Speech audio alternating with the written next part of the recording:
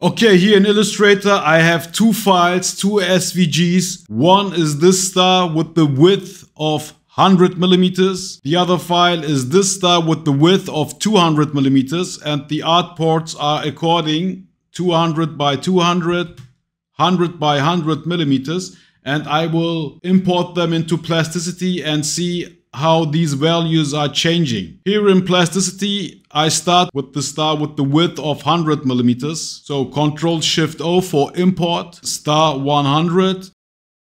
Let's check the import options. It imports with centimeters by default. Let's check the other options. When I press millimeters, it makes it 10 times smaller.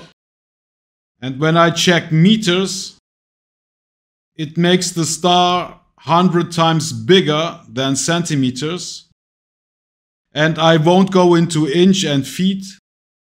I will work with centimeters right away, or with the metric system, and press OK. So let's see if this star has really the width of 100 millimeters. So from the top view, let's check. With the measure distance tool, I click on both endpoints. So that's what we have. 2.83 meters, 28.346 times bigger than in Illustrator, where it was 100 millimeters, so 10 centimeters. What happens if we import it with millimeters?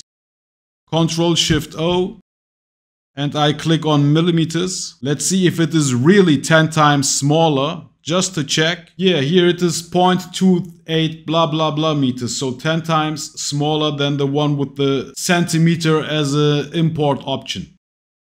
And I trust Plasticity that if I import it with meters, it will be 100 times bigger than these 2.83 meters. Since Plasticity scales your graphics by the factor of 28.346, we have to find the value by which we can scale it down to the value which we had in Illustrator. Let's go to the calculator and divide 1 by the factor 28.346.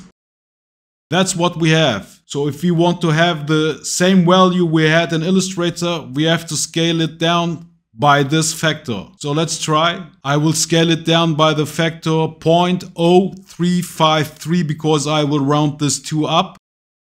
So SS 0.0353.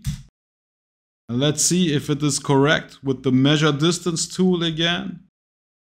There you have it. 0.1 meters, which is 10 centimeters, which is 100 millimeters. So let's see if it is correct. Let's check it again with the star which had the width of 200 millimeters. So let's import that guy. Let's leave it at centimeters. Let's check first the measurement of this, if it is really twice. When we import it in Plasticity, which it is twice the width of this one. Now let's scale it also down with that factor we just figured out. SS 0.353. Boom, there you have it.